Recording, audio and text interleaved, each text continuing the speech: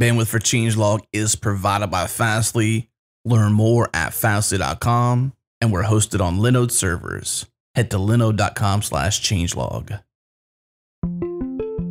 This episode of the Changelog is brought to you by our friends at Sentry. They show you everything you need to know to find and fix errors in your applications. Don't rely on your customers to report your errors. That's not the way you do it. Use Sentry. You can start tracking your errors today for free. They support React, Angular, Ember, Vue, Backbone, Node frameworks like Express, and Koa, and many other languages. That's just JavaScript I mentioned. View actual code and stack traces, including support for source maps. You can even prompt your users for feedback when front-end errors happen, so you can compare their experience to the actual data. Head to changelog.com/Sentry. Start tracking your errors today for free. No credit cards required. Once again, changelog.com/Sentry. Tell them Adam from the Changelog sent you. And now on to the show.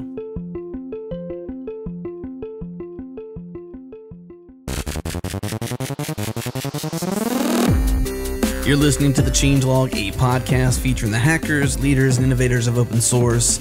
I'm Adam Stacoviak, editor-in-chief of Changelog. Next up in our mini-series from the expo hall floor of OSCON, we talked with Dustin Kirkland, head of Ubuntu Product and Strategy. We talked about Bash on Windows Server, the death of Ubuntu Phone, Snaps and Snapd, and a ton of other fun stuff around the Ubuntu ecosystem. Special thanks to our friends at O'Reilly for inviting us to OSCON. It was a blast being there. And now on to the show. All right, we're here with Dustin Kirkland. We're talking about Ubuntu. Dustin, you have a PSA for the entire Ubuntu, well, for 8 million Ubuntu people out there. That's right, Jared. Tell us what it is. Yeah, so just yesterday, 8.3 million Ubuntu 12.04, which was the precise pangolin release of Ubuntu. Precise pangolin? Pangolin. Not penguin. Not penguin. Why not penguin? Because, you know, that's too typical. Yeah, that's too easy to get. It's a Linux weird. thing. Yeah. Keep it weird. Not an Ubuntu So a thing. pangolin. Look it up. It's a pretty cool little animal. Rolls up into a ball. Like an armadillo. It's a lot like an armadillo. Here in Texas, we'd call that an armadillo. Okay. So, 12.04 LTS, we released in April of 2012, 5 years ago. It just end-of-lifed on April 28th, 2017. So 2 weeks ago, basically. But people are still running it. We 8.5 million machines checked in at security.ubuntu.com and said, hey, give me my updates. And updates are no longer available for 12.04 in the normal archive. So you've got two options. Number one, please upgrade your 12.04 systems to 14.04 or 16.04. We've got two newer LTSs out there. You can upgrade your desktops, you can upgrade your servers. It's just it's a real simple process, automated process. If you can't upgrade, we do have an extended security maintenance product from Canonical where we will provide those security updates for another 2 years. Yeah. So come talk to us and we're happy to help if you can't upgrade. But by all means, upgrade if you can. We need to get the 12.04 machines, their security updates. Right. Because right now they're just out there on the internet. They're vulnerable, man. Totally. Yeah. Don't use those on public Wi-Fi at the coffee shop or hooked up to your cable provider without a firewall. All right, so there's that. PSA done. We got that covered. What's next? Done. What's next? The last time we had Dustin on, Okay. June 2016, Ubuntu everywhere. That's right. Now we're talking about Ubuntu. Mostly everywhere. It's already everywhere, but we're scaling back the vision a little bit. It's a little different. Refocus. Tell us about this shift in your guys' vision. So I think the biggest and most obvious change is we're mourning the death of the Ubuntu phone. So the Ubuntu phone was a pretty awesome experiment that we ran for almost 5 years now. But the Ubuntu phone project is now no more. It's no more. However, there is some amazing research and development that went into creating an Ubuntu-based operating system that could run on mobile devices. And in doing so, we now have an OS that we can update transactionally, atomically. We also have a new packaging format. That's cool. Yeah, we also have a new packaging format that looks and feels a lot more like packages look and feel like on phones. So all of that work has folded into the Ubuntu on IoT devices effort. So the phone's done, Android, iOS. That's what we're stuck with for the rest of so it's the not rest gonna of be the on phones, decade. but it's still going to be on IoT devices. IoT devices, absolutely. There's a little booth over here, an Ubuntu booth showing off Mycroft. which is an open source digital assistant or artificial assistant. It's like an Alexa or a Google Home, except it's built on top of a Raspberry Pi. It's running Ubuntu. It has its own voice recognition software and its own backend that solves problems for you. That's one of many types of devices that you'll find the Ubuntu IoT story on. Drones, printers, all sorts of neat devices. So the phone lives on in IoT devices. Okay. The ghost of the mobile phone is in IoT devices. Mycroft, I had to look it up. That was Sherlock Holmes' brother. Yes. When you said that, I thought, that sounds like a thing I know about. Yeah. Good name there. Mycroft Mycroft.ai. Yep. Yeah, check that out. Open source stuff. Okay, so shift in strategy. Lots of things learned. Hey, it takes guts to kill your baby, as I tell Adam. He hates that analogy, but sometimes you gotta kill your babies. Sometimes you gotta kill your babies. It does take guts because you were saying everywhere, phone, it means everywhere, and I guess the next best thing would be IoT devices, right? Because that kind of is what, to some degree, what a mobile phone is, but not really. It's an emerging market thing. for sure. Yeah. Yeah. I mean, you guys are geeks. I bet you have all sorts of devices around your house. I'd challenge you to... A lot more devices than phones. A lot more devices than phones. That's right. And some devices have probably been around for a few years, right, and they're not getting updates. If you want to have some fun, go home, open up a Linux terminal, and sudo nmap -- fingerprint OS your entire network. And Nmap will run a series of heuristics and try to guess the operating system and kernel that's running on all of those devices. And you're going to find a whole bunch of unmaintained Linux 2.4, Linux 2.6, 10, 15-year-old kernels on devices you didn't even know was running an operating system, much less the Linux-based operating system. Okay. All right. That's the problem we're trying to solve with Ubuntu Core. Ubuntu Core being our OS for embedded devices. They're going to get updates, the same way Ubuntu gets updates. Transactionally, safely, and without you even needing to know or worry about that. So certainly a more secure IoT device world. Absolutely. Which is a huge issue. Absolutely. It's one of the biggest issues with IoT is... It's understating it, of course, but you got baby monitors being taken over. You got, what else? Garage doors. Right. You got Who's using an IoT microwave out there? What for? Who knows? But it's happening. I guarantee it. There's Secure something. that thing. Exactly. It's all about the security. You know what the S in IoT stands for, right? There is Tell no me. S. Security. Security. And you're exactly right. There is. I was like, IoT. Where's it's early in the morning. Where's Where's the S in that? Yeah, he's trying to slip that Exactly. one pie us. I was like, He's sneaky. I walked right into his plan. Well, can we maybe rewind and say why you were even going after the phone? Was it simply this mission of everywhere, or was there a real reason? We had some early partners on it. We're all just free software. We're here at OSCON, and Right. you won't find more free software, truly GPL free software anywhere in the world than in the Canonical and Ubuntu family of software. GPL and AGPL are our default licenses. We really default to a free software world. We were running a lot of Android and a lot of iOS devices on our persons, on our tablets.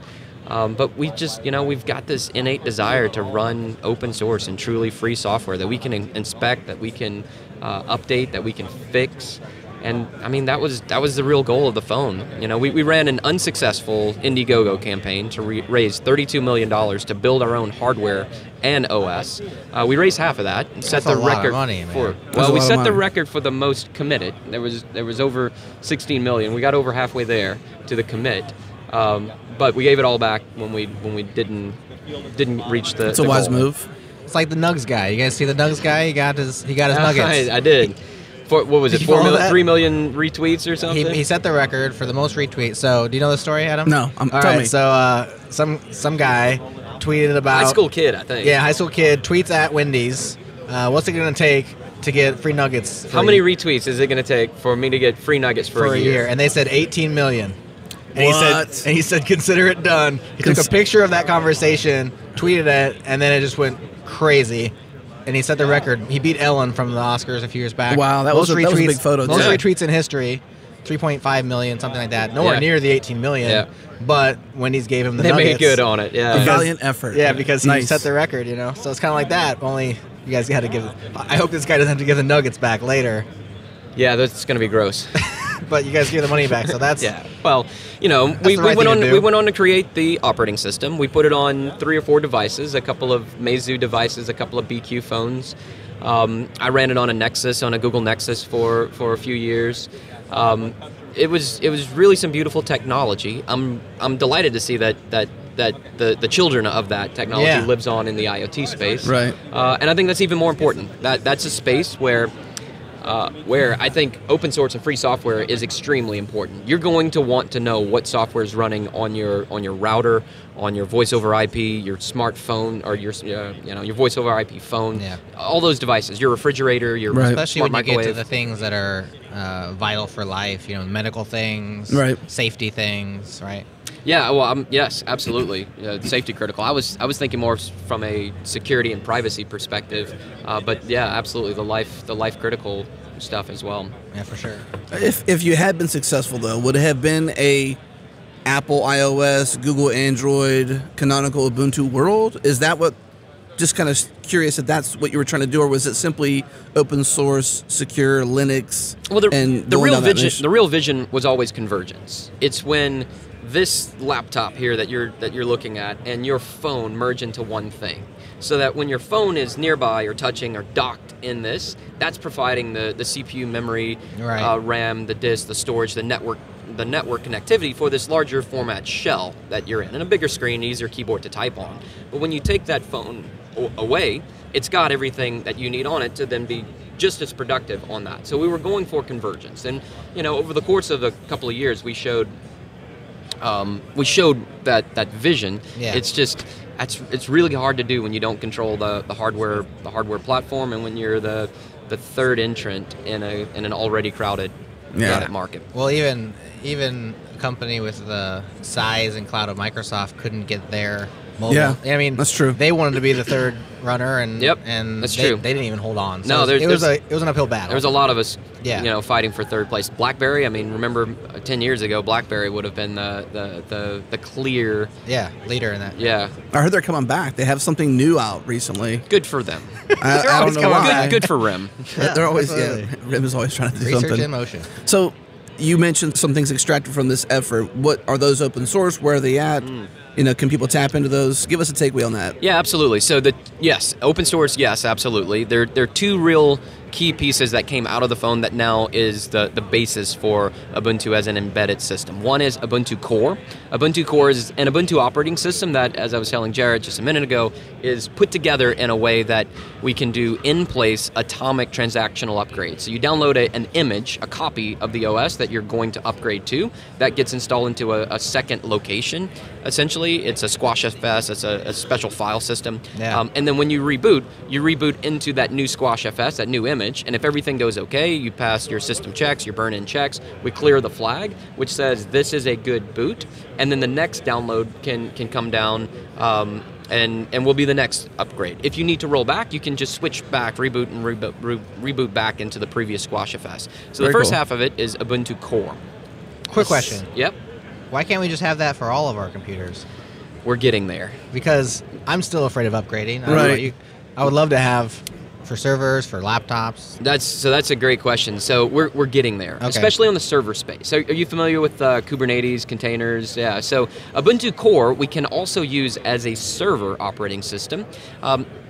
You have to think about that OS a bit differently. It's a bit of a mind meld when you get into this. When you get into your root file system being read-only, you cannot modify files in the root file system. That's really a different way of interacting with the Linux Unix system. So we can get there. We can run Ubuntu Core on a desktop, but your desktop's going to feel much more like a kiosk, at least in the near term. Okay. Now, that's okay, and that's actually what you want in some server applications, Yeah. where what you're doing is interesting inside of a container, maybe a Docker container, maybe a LXD machine container. Right. But we are using Ubuntu Core in clouds, so in virtual machines and in physical machines to provide the same benefits that you want out of an OS for an embedded system, but for a server that you don't want to be afraid of upgrading. You want in-place upgrades, and we can do that safely with Ubuntu Core and applications running essentially as containers. Okay. Now, applications are the second piece of the fruits of the Ubuntu phone labor that now fits into our entire strategy across the board. It's a new packaging format for Ubuntu called Snaps, Snap packaging. It comes from Click packaging. Click was the packaging format for the phone. That's evolved actually into a packaging format that's now generally useful. So more than just Click was good for packaging the Facebook app or the calendar app for the Ubuntu phone. Snaps are much more general purpose, and we can use those to package any service or application. So it can be GUI apps for an Ubuntu desktop or tablet. It can also be server apps. It can be databases like etcd. It can be web servers, Apache or Nginx. And it's a fantastic modern take on packaging. So is that effectively a file structure reorganization to where everything's like sandboxed inside of an app folder instead of spread across the file system? Is there more to it than that? Yeah, that's part of it, and that's exactly where it starts. Every snap carries with it all the files that it needs to run. Which has been a pain in the Debian and the RPM world, frankly. I'll say, isn't shared libraries isn't that good? Yes, it's good to an extent. Or we thought it was good for a long time. Well, it's good for what it is. Yeah. It's not good for what it's not, and there's a tautology for you. So thank you. Disagree with that one, I dare you. This man speaks truth. No, there are shared libraries which are part of that base Ubuntu core image. So that operating system image. So if they're available already, yes, you can link to them. Yes, and there's some that you want to come from the operating system. You know, okay. The low level stuff, the glibc, the SSL, the standard libraries, but. Having gotten to know many thousands of developers over the years, developers want to build with the tools they want to build with, want to ship with the libraries that they want to ship with, and some languages have that natively built in. Java, for instance. As much as you either love or hate Java, if you understand how Java works, your jar file contains all of the code that you need to run, and it's part of its portability. Right. And you might have down-level versions of compression or some library like that, but you don't care because that's the way your app was supposed to run. The other way of doing it is the opposite of shared libraries, which is static compilation, which is now, again, in vogue. If you go and do anything in the Golang world, Golang is going to want to compile statically. Single binary, yeah. So that's showing a shift in the way applications are being developed, and fundamentally, snaps are a packaging format that allows that. Debs and RPMs don't allow that. Right. It's difficult, if not impossible, to do that in Debs and RPMs.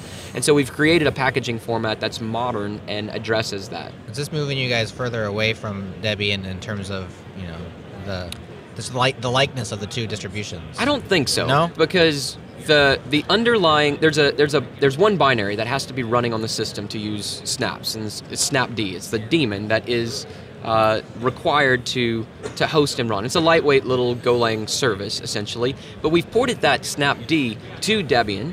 It's available in Debian, in Fedora, in CentOS, in SUSE, in Arch, in Gentoo. You can use snaps anywhere, in fact. In fact, the same snap can run anywhere, as long as you have a snapd that's running on that system. Oh, that's cool. Yeah, so no, I don't think it moves us further from Debian. It's Debs aren't going away, but new software we're rapidly migrating toward using the snap packaging format. So for instance, Kubernetes is a big, complicated bit of software, also written in Golang. We package Kubernetes as a snap and deploy it as a snap.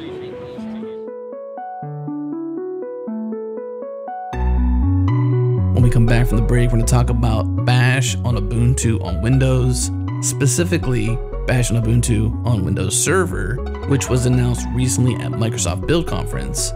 We ask questions like, why is Microsoft behind this move? What can we expect from Windows Server? But more importantly, who is asking for this and why? Stick around.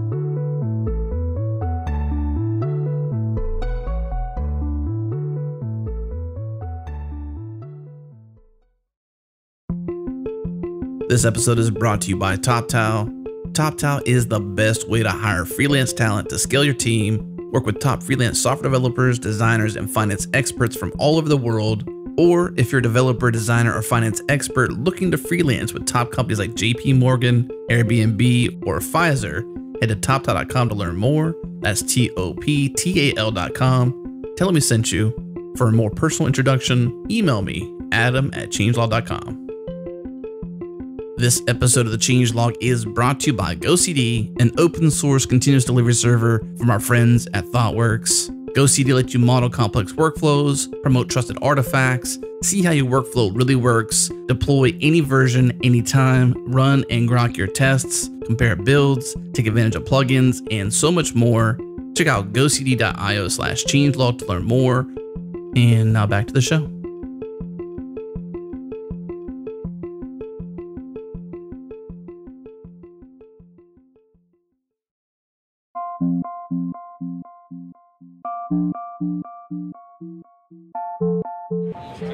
Last time we had you on, in fact, the reason that we brought you on was the big Bash on Windows announcement last year. Yep. And we found out on that show that, Dustin was the messenger. Microsoft did a lot of the work, and it was kind of their idea, and Ubuntu or Canonical played along, and that was great. It's very cool.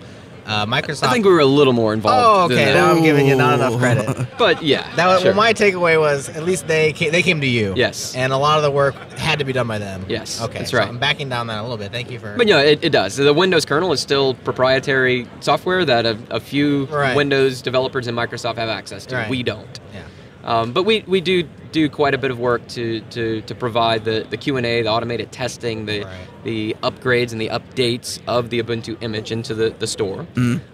So we've since moved that image from Ubuntu 14.04 to Ubuntu 16.04, which was involved quite a bit of testing and QA, a few adjustments.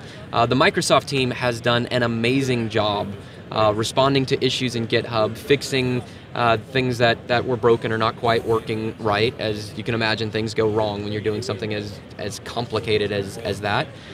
They've also released it out of beta, and it's now generally available in Windows 10 on the desktop.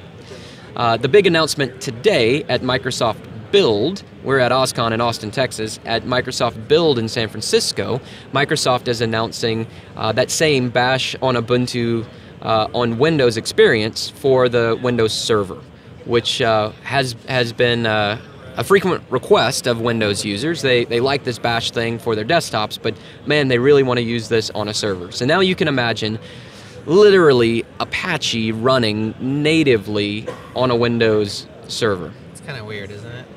It is a little weird. It is a little weird. SSH directly on a Windows server. That's pretty cool. Yeah. I mean, I think. It's a new Microsoft. What are the other advantages? I guess anything you. Why not just run a Linux server then if you're going to have everything on, maybe because you still want your SQL server or something. There's absolutely a time and a place for a full Linux virtual machine, and that doesn't go away. Yeah. When you need a Linux kernel for one reason or another, maybe you're opinionated about what Linux kernel you need. You need a particular interface, or maybe you're custom compiling it, or you're tuning it or tweaking it. There's absolutely Linux machines running in the millions, Ubuntu machines running in the millions, instances in Azure, in Amazon, in Google Compute. So that doesn't change. I don't think that changes at all. If you go over to the booth here, Microsoft has a big booth. They have one screen up, and it is the Bash Ubuntu shell that Rich Turner is constantly running demos on, and it's fantastic. I like to lurk in the back as conspicuously as possible. He's wearing an Ubuntu shirt. It's orange. You can't miss him. Yeah, you can't lurk. No, you can't lurk. But Everybody sees you. watching the questions that come up, and people's heads sort of turn when they see and understand what's going on there. Yeah. I'll tell you, to answer your question, it's the fact that it's instant. That when you click on that Ubuntu icon on the Windows desktop, you're in a Bash shell immediately. That's cool. Immediately. There's no boot up time. There's no unclean processes or services that might start or might not start, whether you're on a network, on an airplane. You're in a Bash shell, and it feels really native, really natural. That's cool. So what does this do for a server? What does the Ubuntu on Windows do for a server? Yes. Good question. And I think, Who asked for it and why? man, Lots of people, it sounds like. Lots of people, yeah. Just digging through the GitHub issues, feature requests on the Microsoft GitHub site, you'll see this request quite a bit. I think it's the bridge between, I'm doing this on my desktop and it's cool, Yeah.